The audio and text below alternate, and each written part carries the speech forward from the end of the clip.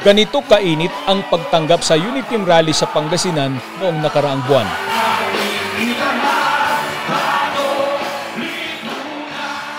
Ayon sa grupong ULOPAN, 7 araw bago ang mismong araw ng botohan, lalo pa raw dumami ang sumusuporta sa tambalan ni Presidential Aspirant Bongbong Marcos at Sara Duterte.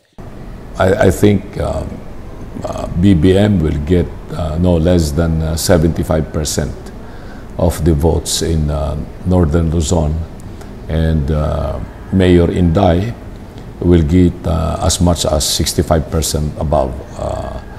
So this is a landslide victory for the UNIT team in Northern Luzon. And in the province of Pangasinan, I can say that based on the recent survey that I have seen conducted by ULOPAN, BBM is going to get also that much, between 70 to 75%, and Mayor Inday will get between 60 to 65% of the votes of the people of Pangasinan. Ang ULOPAN ay mayroong 100,000 miyembro sa Pangasinan.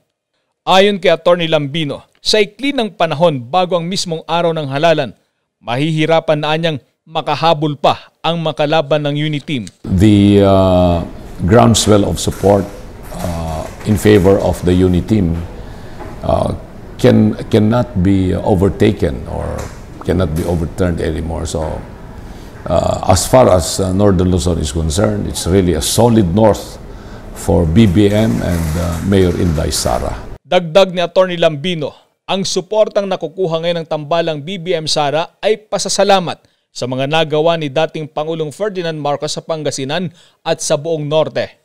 As far as Mayor Inday Sara Duterte's support here, we can say that this is also by virtue of the support, assistance, and leadership of President Duterte. Base sa tala ng COMELEC, sa buong Pilipinas, Pangasinan ang pangatlong lalawigan na may pinakamaraming botante.